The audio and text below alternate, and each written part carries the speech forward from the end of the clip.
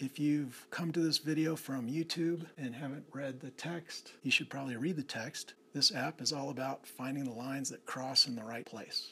When you first open the app, you have a 75-mile search radius that's centered on Denver. Also, you have all the features that are in Colorado. If you have a large search radius, you'll still only get features from Colorado. And when I say features, I'm talking about USGS features. What I've not included are man-made structures and things that don't make sense, like streams and trails that don't have a specific point. So this improves your search feature focus to the ones that you really want to look at.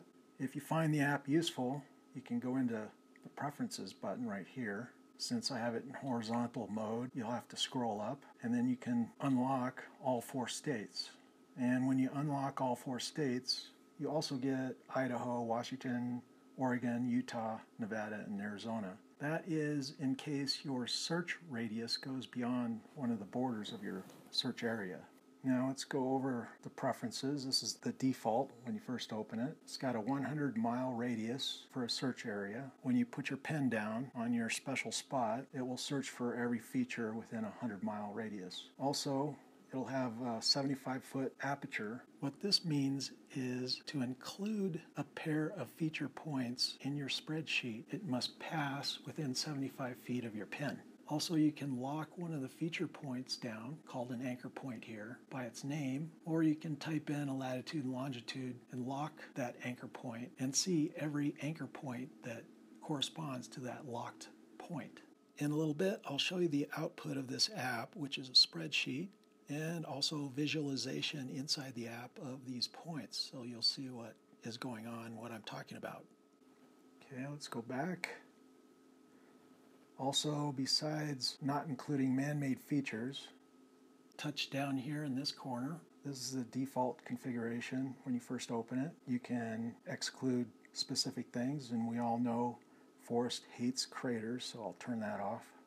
Just kidding, Forrest. And if you want to include a feature that doesn't exist, like your special home of brown, you can add that feature. First, you'll need to navigate to your spot where you want the new feature.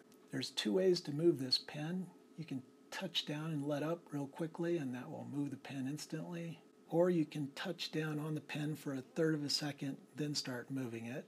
It's best to touch down near the bottom of the pen so you can see where you're navigating to. And then you can make minor adjustments by touching down on the pen, wait 1/3 of a second, and move it around. Let's say this put in right here is your home brown spot. And just hit this plus button up on top. Type in your new feature name. Make sure it's unique. Make sure all your feature names are unique so you can find them easily on your spreadsheets. And to finish, touch this add button. It puts a new feature point right at the spot where you had your pen. Now also you can edit your added points by touching the plus sign again. Hit the edit button. You can see them there. Touch on it, change the name, or you can also delete that way. Let's go back, cancel. So you can see your features fairly easily by just zooming out and seeing it. Now let's move our main pen to a spot that we want to investigate, our special treasure spot. Also, when you touch down on the pen, just wait 1/3 of a second before moving so you don't move the whole map around like that. Just touch down, wait, and then you can move it. Let's say you put it underneath this snowbank.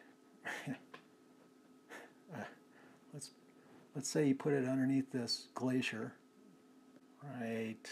Oh, let's investigate right here. It's an Aussie treasure find. I have no idea whether that's above 10,000 feet or not. Let's go ahead and do that one. Now, there's 2 things you can do. You can touch this bottom button right here, and it will give you just a spreadsheet of your radius and everything that you have turned on. So you can turn everything off here except for, say, ridges, and it will show you every ridge within a 100-mile radius of your pen. Or you touch this top button here, and it will give you a spreadsheet of every pair of anchor points that goes through your pin within your aperture radius, so 75 feet. Here are the defaults again. I used to have these limits a little bit higher, and when I had the limits a little bit higher and I maxed out these limits to 375 miles and then a 400-foot aperture, it took an hour to process, and it listed out 300,000 anchor pairs. So you want to consider your radius when you're doing this search. The aperture, if you have a specific spot, you can close that down pretty far. You can't go below 5 feet, I believe I have set for minimum, but you can close it down pretty far and see what anchor points go through that. But if you're investigating, a general area, you can set it to 200 feet. You'll get a whole bunch of anchor points, but you can see which 2 or 3 go through specific spots and which makes sense. Okay, let's do this one. So we're going to touch this top button here. And it's going to process, and since I have normal default settings, it'll only take a few seconds. When it's ready, it will put a file into your Files app on your device and in your iCloud account, so you can access it from a Mac or a PC through the internet, but on your Mac, right here. It will be in your iCloud Drive folder, which you can find here.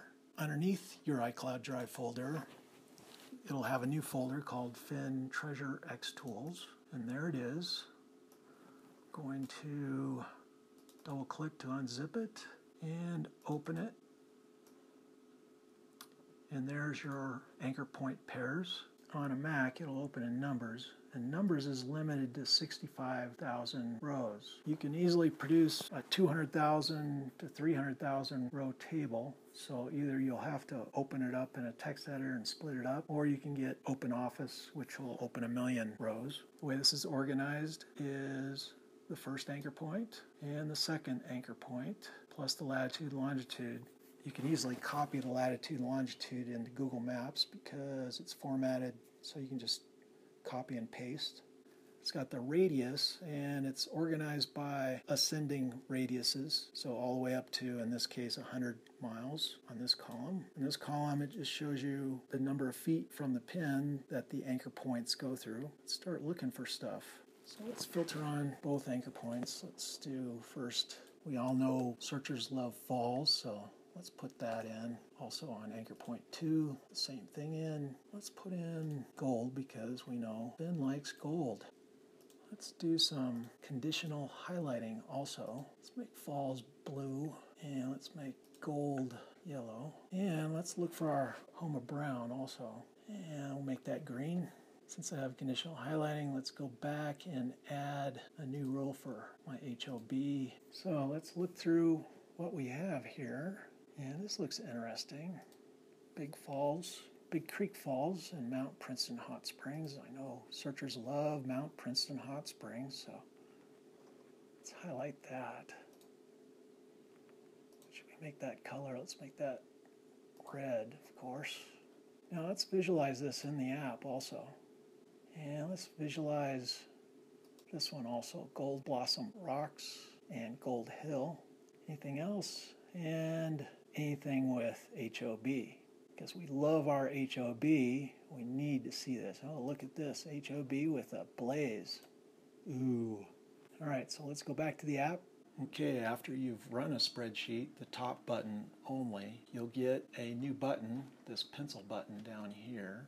You won't get this pencil button if you have a spreadsheet that's over 10,000 rows. Just because if you do have a spreadsheet that's over 10,000 rows, you probably want to look at the spreadsheet and get it pared down and do your visualization in Google Maps instead. Okay, let's look for Big Creek first. There it is. Touch on it to highlight it. Now let's go look for our homes of browns. Highlight those two. Also the Gold Hill. Let's do that one.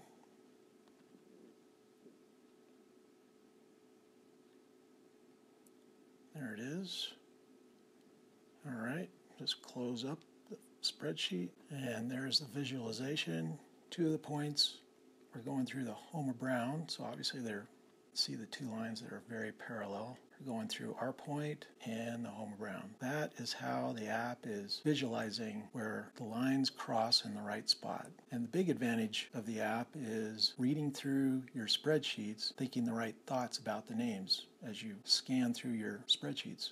And in case you haven't noticed, that could be interpreted as the blaze and why Fenn would be so coy about the blaze. He did say that it was a physical thing, but he was responding to someone asking whether it was smoke and mirrors or metaphysical, metaphorical, and that's why I believe he said it's a physical thing as opposed to metaphysical and as opposed to a physical object. But it's up to your interpretation. Might be the blaze, might not be. And that is the app.